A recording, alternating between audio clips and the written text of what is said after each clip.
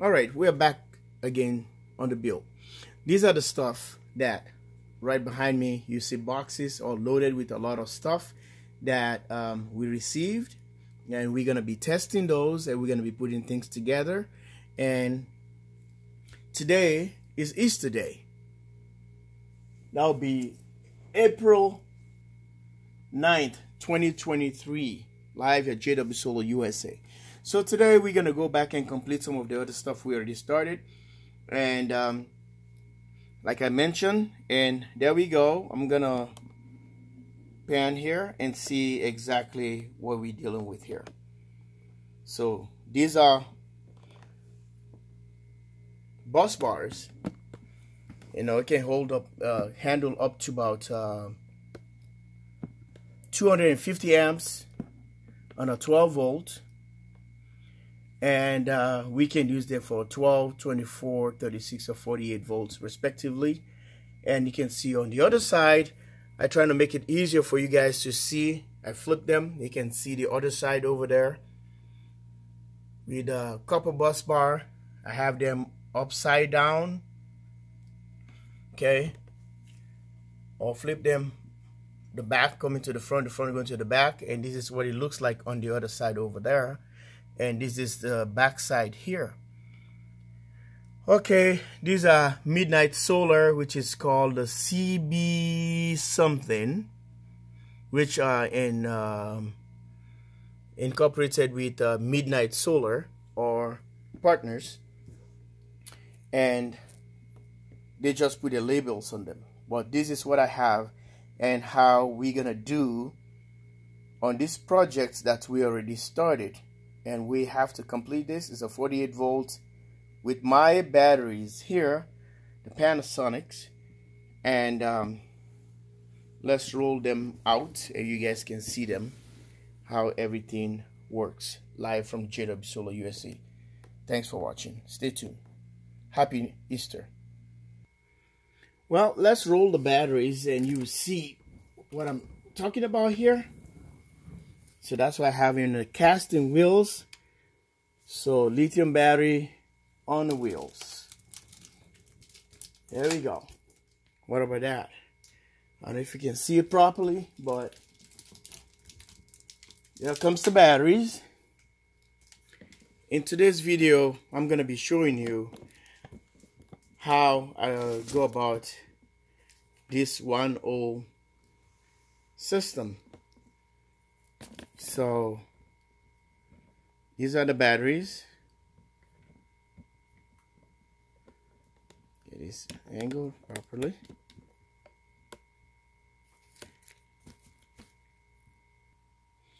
Here goes the leads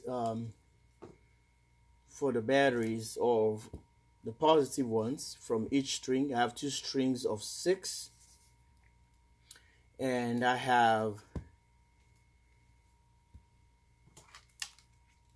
3 on the other side here, which is 6 batteries, while two of them, 2 in parallel, 2 in parallel, 2 in parallel. So that's what I did. And this is the negative leads for this first bank right here. And the wire length, they're all the same. It's just because of the height, so it makes it like this one, it looks like it's kind of a little bit shorter compared to this because it's higher. And the other string comes from the other side here. I'm just taking the Kempton tape that holds them. This is the other string right here. So that gives us the 2 strings of 6. So now what we're gonna do on this situation, on this project, I would like to put breakers on these guys instead of using the bus bars. So these are the bus bars. It has a big opening. It's 5/16 I will not say I will recommend this ones if you want to do some heavy duty work. It's nice.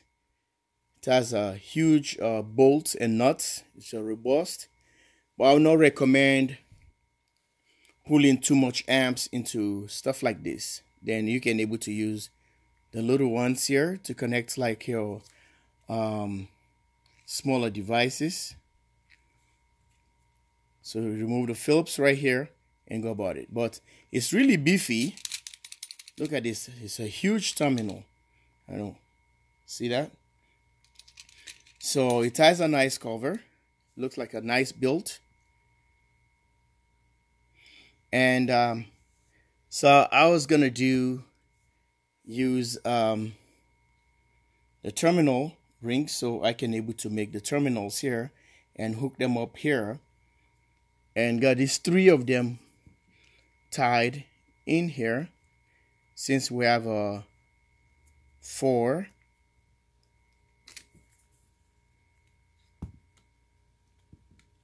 Okay.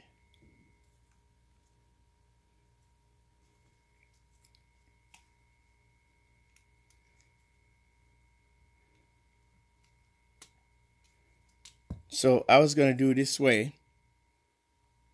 Okay. And this one is gonna go to the inverter or the charge controller. Right here. The 4th one. But doing so, I have to have one disconnect. But what happened right now is not gonna work that way, the way I want it to work. Now, the purpose of having these guys here is already become useless.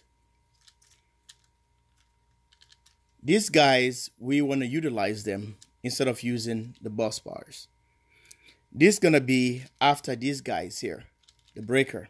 Okay, so 150 amp, 80 volt. Those batteries are 48 volts. Those ones are 48 volts. You know, it's about 54.6. So what I'd rather do and drop this guy down and utilize this guy for here. I got all this stuff, guys, tied up into this. So it's gonna look like this. Now it become a string.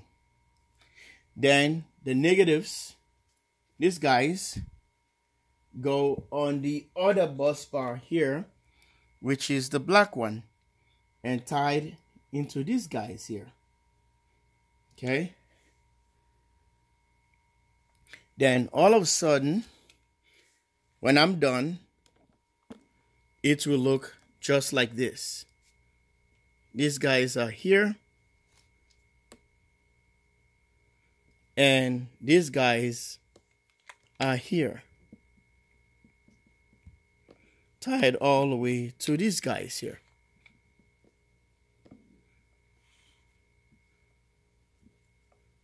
This is how it's gonna look like. So I'm just using these guys, the breaker and this other bus bar. This one come to play.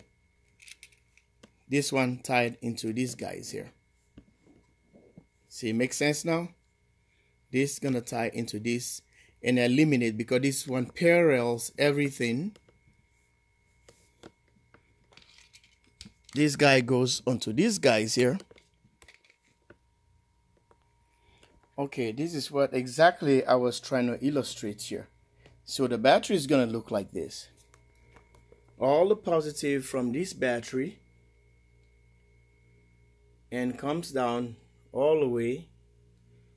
3 of the wires comes in here and bring the voltage and the amperage to this guy right here. And we got a disconnect as a triple throw. No, double throw, triple throw. We turn it off, and likewise here, and all the negatives gonna be on this and that. All of them are coming from the battery bank from here. Okay, It's coming from the 12 batteries. So 2 of them wired in parallel is like a 2P all the way. Each battery, 2 of them. See the connection here? This is the parallel connection to 2 batteries, 2 batteries, and 2 batteries here. Same thing. So I already become 6P battery right here. 12P, sorry, 12P in 48 volt. So it goes all the way to here, and we're gonna throw these guys here for protection. Lock these bus bars, and we do the same thing for here. So they're gonna be like this, and I have a remaining set over there for the next projects. So I hope this one makes sense. And I'm just gonna do the crimping. This one's already done the crimping, so I can just get them hooked up right away to the 5/16 right here. See that? It gets right there easily, and bolt this guy to that guy and put this one at the back of the thing here. But if I have to make, I would have went the other way around and get all these positive or negative wires. I have to make terminal rings for all of them tied to the buses.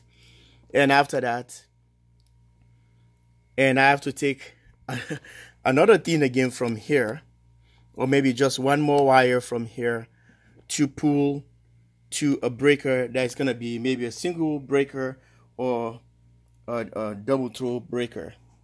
But since I already have all these 10 breakers here, why can't I just utilize them for the same purpose here? It's easy set up like this. I can able to mount this thing, and or maybe change the rack, which is the dolly. Change becomes a little bit longer. So I have all these breakers gonna be tied on the gray part here on the sides. Maybe the bus bar, the negative bus bars will go on the corner right there, and the corner side of this one, and the positive stays here. But the wires are all the same length, and because of that, when it comes to the top, up here to the top battery, it looks like this wire is kind of a little bit stretched. But since you're running a parallel configuration, you want your wires to be all the same length. And I have the machine here for crimping. The other one I have served me for so long. I've done a lot of projects with that, and it snapped right on the head right here. So it's already past how many years, so I'm not gonna make a complaint about that to the seller. But I forgot how many years they said supposed to the warranty for that. But this is the build, and this is what I just created, and this is what I'm gonna do. You see the end product. Okay, like and subscribe, stay tuned, and we're gonna charge the batteries. Thanks for watching. JW Solar USA. Happy Easter. Bye for now.